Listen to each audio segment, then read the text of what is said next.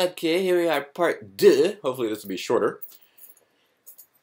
In the last video, I talked all about the fact that, yeah, collapse, there's a good chance it's coming. Like I said, the jury's still out for me because I'm a contrarian, and when all these doom and gloomers line up and say, oh, things are going to fall apart and so forth, somehow the bankers pull it out. Seems like they pull it out every single time. And the reason why they're pulling it out is because the market's rigged. They print all the money. They dump the money into the market, and that's why the market's rising. Okay. But let's say these doom and gloomers are correct and we are accelerating towards collapse. And I believe that we are.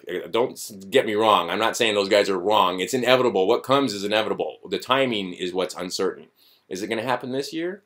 I don't know. It could. It definitely could. The bond market could collapse. When these things happen, we found in the, if you look at history, it's never gradual. I mean, it's like, 20 years to become an overnight success. It's like, okay, so all this stuff happens, and all at the end, you get that power curve, and then things blow up. Bond market could blow up very quickly. Europe, same thing, could blow up very quickly.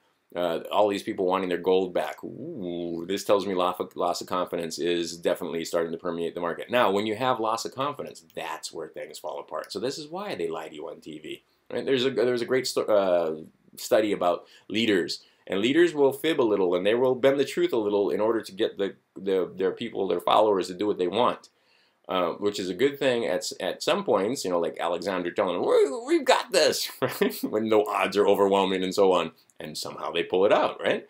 Okay, well, this is what the bankers are trying to say. Oh, if we just instill the people with confidence, make sure. Well, consumer confidence is kind of faltering because people are kind of looking around and saying, "Wait a minute, they're not looking so good." So maybe you better prepare for what comes, because if these guys are right, and I think they are, guys like, see, here's the thing, Alex Jones, right? He hasn't been accurate that much, but Gerald Celente has been pretty damn accurate over time, quite a bit of the time, trends forecasting. And he's been able to tell you, and just like I'll tell you, everybody else will tell you that when these things fall apart, bad things happen. And the United States just doesn't have a really excellent, reputation or track record of solving things peacefully. We tend to go, instead of pen mightier than sword, guys, pen mightier than sword. What tends to happen? People tend to turn to their guns. And people tend to go the violent route in the United States. Always, right? So we always, okay, so understanding nullification and jury nullification, understanding liberty and freedom. Don't shirk your jury duty, right? Get on the jury. The whole concept of nullification is that if they make these bad laws, and the bad laws are in the books, well, you don't convict. The guy can be guilty of sin. Yes, he did have a pound of pot in his trunk, and he did have, a bag of joints in his pocket. So what? Right? Maybe he was selling. Maybe actually he was just using it for himself. Maybe he was right. And these people that for a fact that they've got that pound because they're making Phoenix tears, because they're making hemp oil because they've got cancer, you're going to put these guys in jail? You're going to put these guys at $1 a day in the prison industrial complex, right? Jim Crow? Really? And you'll find that it's minorities, right? A lot of the wealthy white people, they're not too worried about it. They'll just get a lawyer to get them off. But the poor people, they get in jail, and then they're stuck there. And then once they get in the system, they're screwed for the rest of their lives because they never get out of it. We don't rehabilitate at all. Okay, we've got too much of that going on. We've got too much of the disparity between the very wealthy, right? That 1% that owns more than the 90% of us combined. The 1%, that's how concentrated the wealth is. And our founding fathers told us about these corporations. And this guy talking about corporations, again, it's these wealthy corporations. I'm not talking about, mom and pop that decide to incorporate for tax advantages. Right? I'm not talking about little companies that are, that are in the free market trying to do business, making tables and chairs, or furniture, or or milk and dairy, or farms and so forth that have incorporated. I'm talking about the big centralized banks, these big corporations, and these huge financial institutions that pour money into these into the prison industrial complex, the military industrial complex, and the security industrial complex, lobby the government to pass laws to put you in jail or to enslave you with debt. These are the guys, and then our government doesn't control these. The government does not rein these guys in, because history has shown consistently that these wealthy people will always do this. They'll try to make monopolies. They'll try to, make the laws for their benefits. They make laws that say poor people can't sleep under bridges. Really, Rockefellers aren't too concerned about that law, right? You get it? Anyway. Okay, so the point being is that when the collapse comes, and I've talked now for 5 minutes again, this is basically just synopsis of the other video. When the collapse comes, bad things happen. The governments always, this is just history. They proffer up, they make crisis, and then they get more control and more control. And as Princess Leia says, the tighter they close their fist, the more it slips through their fingers. And finally, what happens is not the idea of sound money catches on, not the idea of liberty catches on, not the idea of inalienable rights catches on, and people decide to stand up and take arms and oh, we're going to... No, what happens is people get hungry. What happens is the very wealthy always screw up, and eventually they can't afford to pay the food stamps, the pan and circus, because they have these people, as a control mechanism, they have these people on food stamps, they have these people that they can't support themselves, and instead of making it so these people can support themselves, and they are self-sufficient, either in business or, you know, with farms and so forth, eventually they screw up, happens every time, and then you have all these dependent people that are hungry, and then really bad things happen. This is not a right. They're not talking about freedom. Freedom is just another word for nothing left to lose, as I said, right? Well, I didn't say it. Bobby McGee did, I suppose. Anyway, the idea is that hard tyranny is coming. I got a video down there. But see, the nice thing is that a righteous few has always, right? It doesn't take the majority, right? The majority of Americans didn't take up arms against the British. It was a very small minority that founded this country. Most people were in the middle, just like, I want to send my kid off to go for it. George Washington didn't have a huge army, right? He had a ragtag army. He wasn't, well, but it turned out his guns were as good or better because the people's militia were as good or better than the guns of the British. See, and that's not what we have now. Their guns are much better than our guns, and they aim to keep it that way.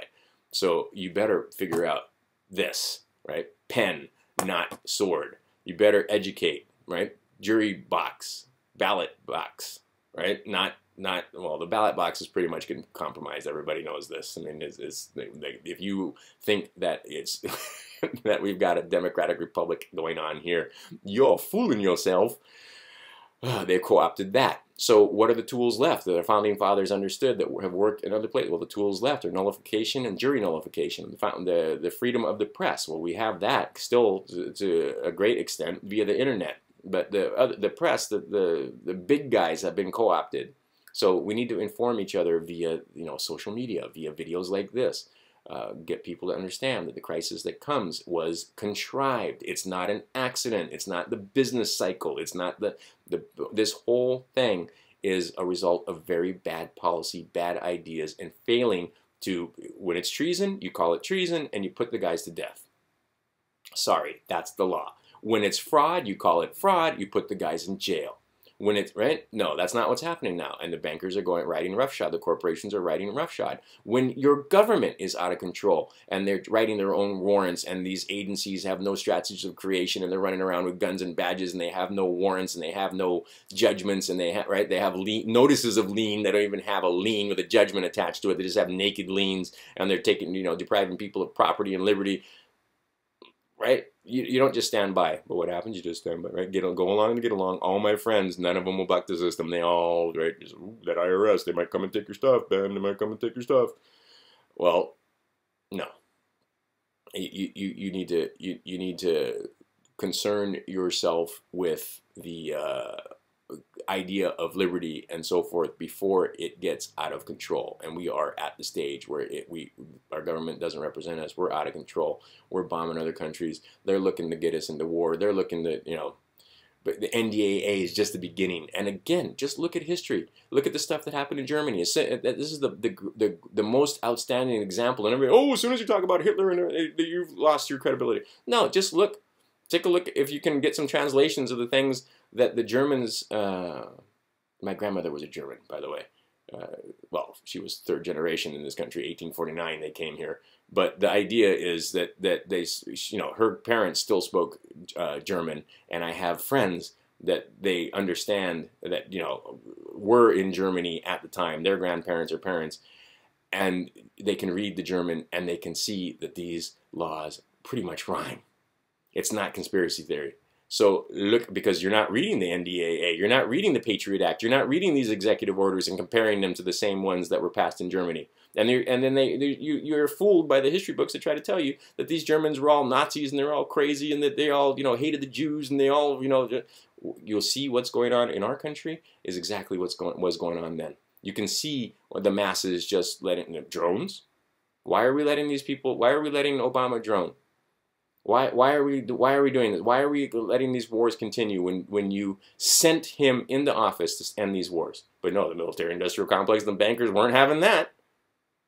Why do we allow this thing, right? And it was just let around the world we are despised when we should be the light of the world. When this republic, this democratic republic, this self-government should be the example for the rest of the world.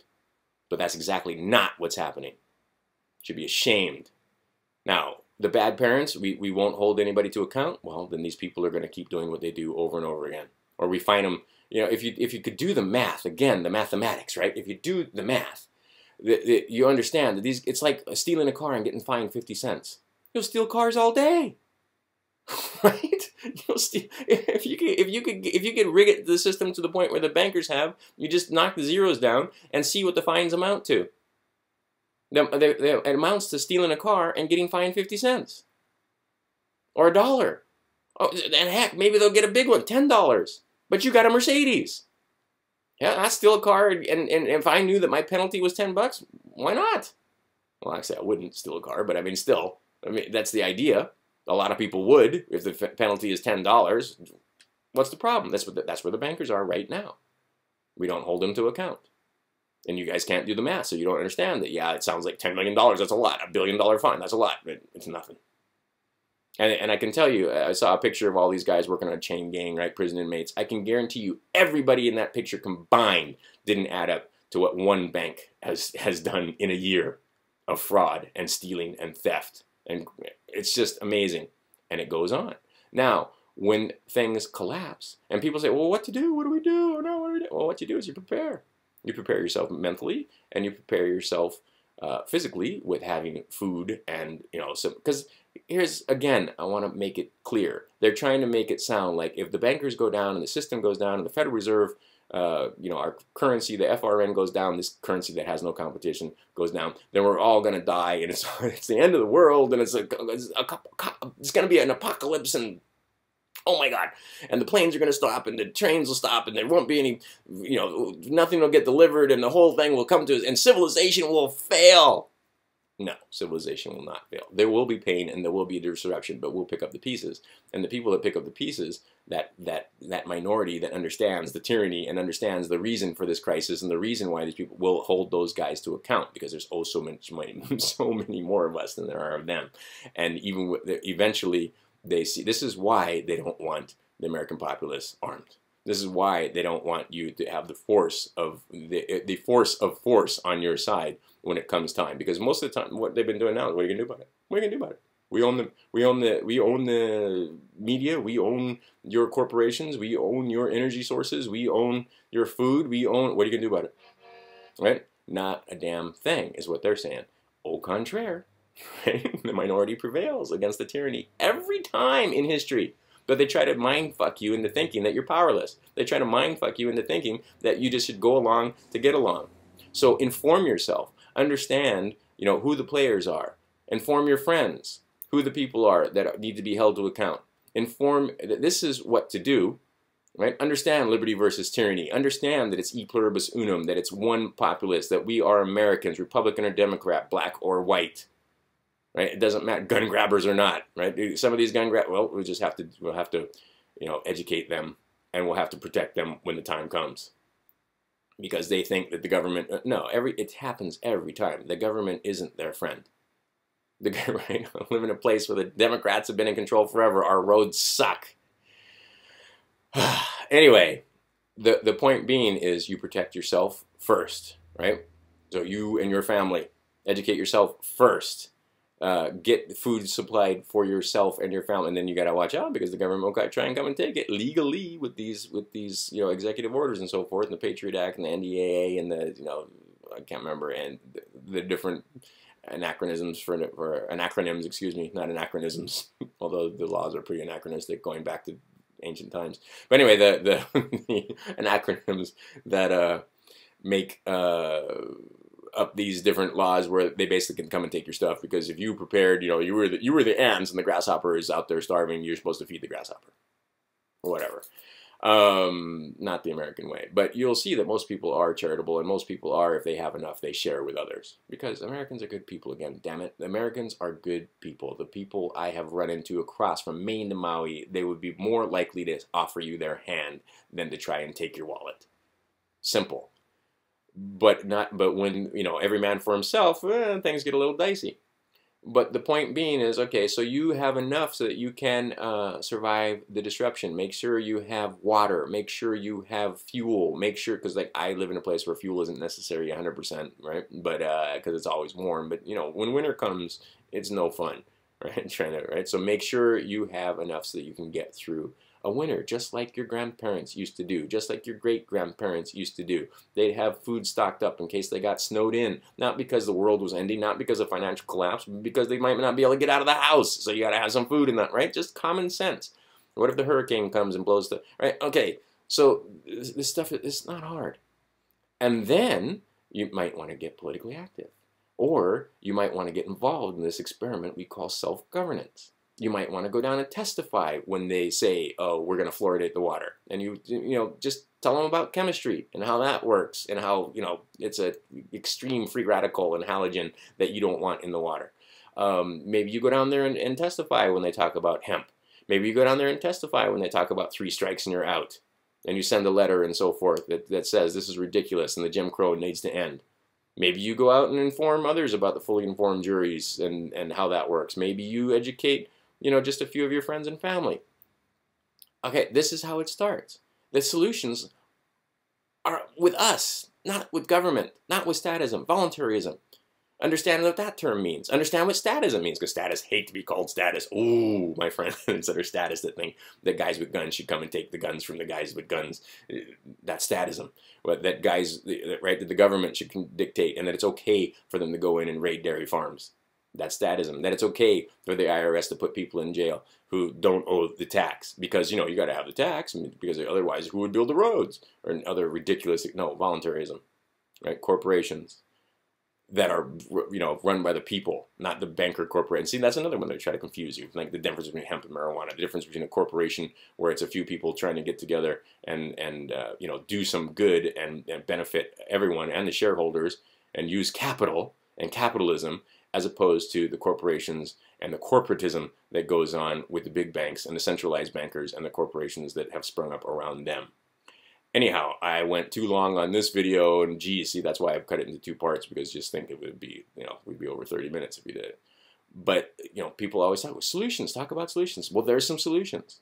So, you know, be of good cheer. We will get through this thing. I'm telling you, read the articles that tell you every single, in 1920, we had a crash. They did the right things, and it only lasted a year, and we came out, and a lot of bankers went to jail, and we went. Then we had another one, the Depression, and that's the one everybody talks about, and that this one's going to be that much worse, and that things are going to be. Well, we're already in a depression. We're in a depression that's almost equal to the other depression before, and the depression that comes is going to be greater than that if we don't make changes and we don't have the political will to make the changes that we need to do. However, I mean, we need to hold these bankers to account. We need to hold our governments to account. And we won't be able to do that until the mass of people, well, actually enough of the minority, get educated that they can make, right? Because it's the 100th monkey, right? Once you understand the 100 monkey theory, and you understand why I'm making these videos, right? Just a keen few, right? It's keen to set the brush fires, and it all comes tumbling down. The tyrants always tremble when one man says no.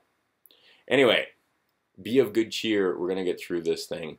Educate yourself, educate others. Thank you. I can't say it enough. Thank you for your support. And I appreciate everyone that makes comments. Even if I call you a fucker, it doesn't matter. The idea is that, you know, discourse, right? Strenuous discourse. This is what we need. And again, e pluribus unum, guys. This is I think I'm going to end every single one of my videos from now on with e pluribus unum. All right. Thanks for your support.